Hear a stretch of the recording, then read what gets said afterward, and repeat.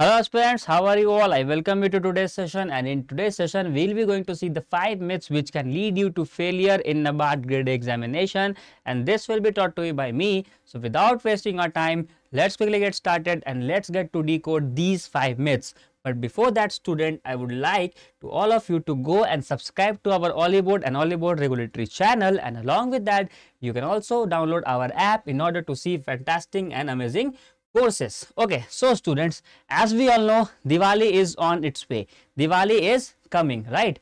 Diwali is coming. So along with burning some crackers, not too much, because we have to take care of the environment also.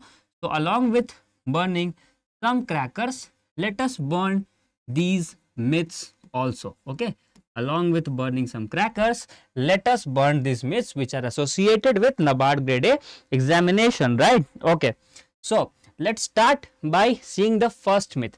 The first myth which is famous and popular among students is that in Nabard Grade A examination you will get rural posting, right? But that is not at all true, sir and ma'am. You will never get rural posting. Sometimes you have to do the field visit when it comes to Nabard Grade A posting. Why? Because you will be an officer, a Grade A officer. So obviously you have to oversee the implementations of the management of the schemes which are associated with the rural India. But it does not mean that you will be living in rural India. Yes, obviously you will be seeing and enjoying the scenic beauty of rural India sometimes during the field visit. But the posting that you will be getting will be at the regional and the district headquarters. So when it comes to the regional headquarters are generally located in the capital city of any state. Okay, so if you will go to the regional offices, you will be getting into the capital of the states. Along with that, if you will get the district office, you will be working in the district headquarter, and district headquarter is also one of the prominent city of that district. So obviously you will be working in cities, but along with that you will be doing what? You will be doing field visits, right? You will be doing field visits, and these, with the help of these field visits, you will be seeing rural India, to seeing beautiful rural India too. Okay, so basically what I'm trying to say is that after getting this job, your life will be in a hybrid mode. Okay, your life will work in a hybrid mode. Okay, your life will work in a hybrid mode. What type of mode? Hybrid mode. Okay, meaning which you will be enjoying rural and along with that urban life. So it's a hybrid life, so no need to lose sleep over it, that you will be getting what? Rural posting. Yes, you will be enjoying the rural scenes sometimes during the field visit, but it is not at all true that you will always get the rural posting. So just stay calm, stay cool, and work hard for your examination and preparation so that you can become Grade A officer as soon as possible. Now students, the second most important myth here is that the level of questions which are asked in RBI, okay, the level of questions which are asked in RBI is what the level of questions which are asked in Nabard. Okay, meaning which we can say that RBI is equal to Nabard. But again students, this is also not at all correct. This is also not at all correct, that RBI is equal to Nabard. Why I am saying that this is not at all correct? Just see the level of the questions. Just see the level of the question. Here, this question is associated with RBI. Okay, this question has been asked in RBI. You can just see the level of the question which has been asked. Here the question is about a scheme popularly known as sovereign gold bond scheme. Okay, the question is here about a scheme known as sovereign gold bond scheme, and in sovereign gold bond scheme we have been given 3 statements, right? statements we have been given is 3. We have been given 3 statements in the sovereign gold bond scheme, which are, this statement, that is investors are paid fixed rate of 2.5%, issue price is less by rupees 50, a certificate of holding will be issued at the redemption after 8 years, and these bonds are not sold through offices of the scheduled foreign banks. Meaning what? You have to dig down and learn more analytically about this sovereign gold bond scheme in order to answer this question which has been asked from RBI, right? Now when it comes to Nabard, let me show you a question of Nabard. This is a question of Nabard wherein it is a very simple question that under MG Narega, additional work days for dash drought prone areas, meaning which this is a question which is being asked about a very famous scheme of Nabard, that is MG Narega. So whenever you will start preparing for Nabard, you will obviously encounter MG Narega. Why? Because it is, one of the most famous scheme that is being run under the management of Nabard. So yes, this name is obviously too much popular. This name is obviously too much popular. But the question that you are getting from this name is too easy, right? The question is too easy.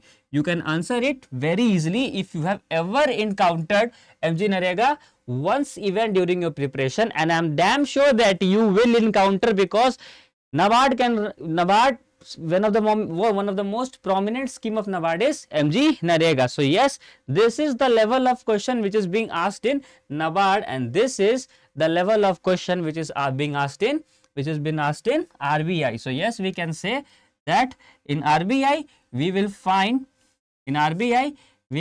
moderate to hard questions. Maximum questions can be in the bracket of moderate to hard. Here also we will see easy question, but maximum questions are considered to be moderate to hard range, whereas in Nabard we will find maximum question under easy to moderate range. ठीक है, तो easy to moderate range में जो है तुमको यहाँ पे questions काफी दिखता है, and hence this is a big myth that the level of question which is being asked in RBI and which is being asked in Nabard is equal.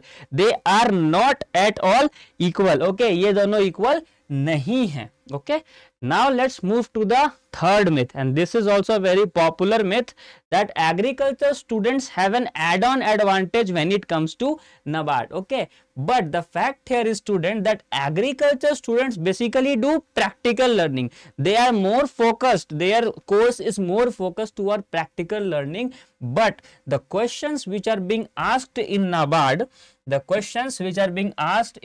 from the ARD segments,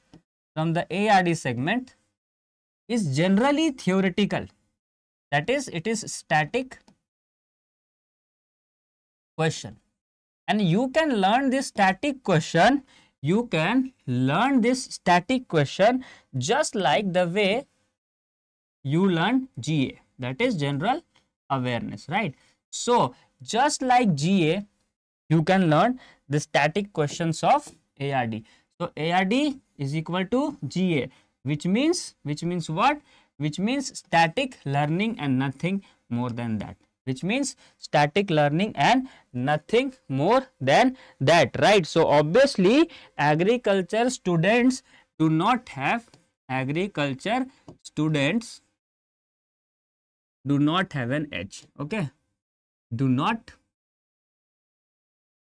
have an edge. Yes, they are having just 0.5% of advantage, or you can say just 0.5 to 1% of advantage. That is it. 0.5 to 1% advantage and not more than that. Why? Because the questions in ARD are generally static in nature. Okay, the questions in ARD are static in nature, and you can learn them the same way you are learning what? The same way you are learning general awareness. Okay, so just keep calm and learn the way you are learning, and don't get feared from the agriculture and reforms question. There are 40 questions, and nearly students, out of 40, 30 questions, okay, out of 40, 30 questions fall in easy to moderate category. 30 questions fall in easy to moderate category, and you can answer them very easily, right? You can answer them very easily, and your goal should be to clear the cutoff, okay? Your goal should be to clear the cutoff, okay, with smiling faces, right? So you have to just clear the cutoff, and you have to think about this only, that how would you clear the cutoff and ace this examination. You need not to do a master degree in agriculture in order to crack this examination. You have to do what? You have to clear the cutoff. So since you have to clear the cutoff, do not get feared from agriculture reform section. Yes, the questions are not that hard that you will have to face any repercussions, okay? Now the fourth myth is time management, right? Now why I am telling that it is a myth, because many students think that since there is no sectional time, there is no sectional time in Nabard grade examination, and hence they are not concerned, they have no worries. And why? Because of that they can skip the mocks, because in banking examinations we have generally seen that there are sectional cutoff, right? So students try to give as much mocks as possible, so that they remain and they complete their subjects or the sections within a particular time frame. But here are no sectional time, and hence students prefer not to give mocks. But this is a big mistake. Why it is a big mistake, student? Why not giving mocks is a big mistake? Let me tell you why. Because there are multiple subjects, okay? English plus quant plus reasoning plus computer, okay, plus decision making.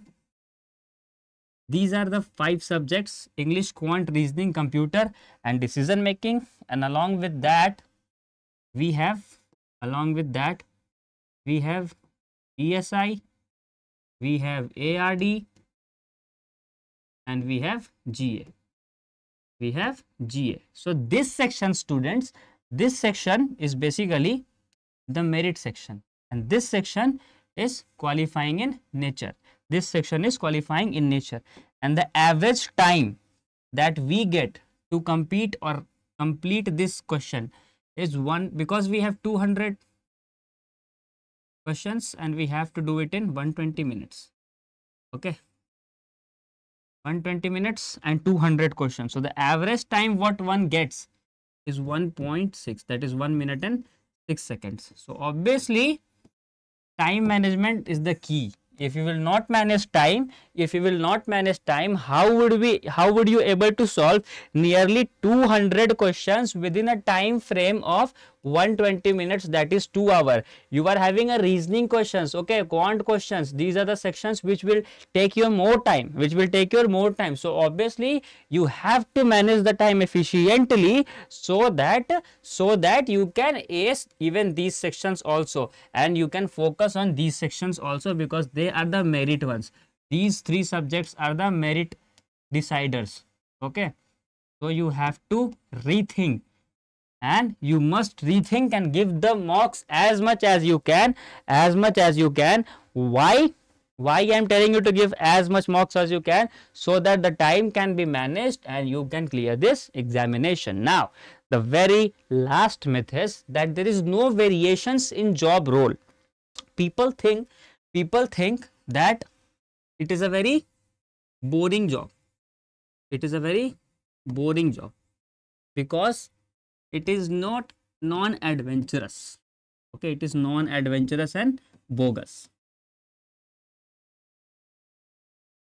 But that is not the case. It is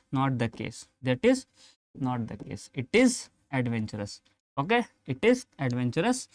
That is not the case that it is non-adventurous. Why?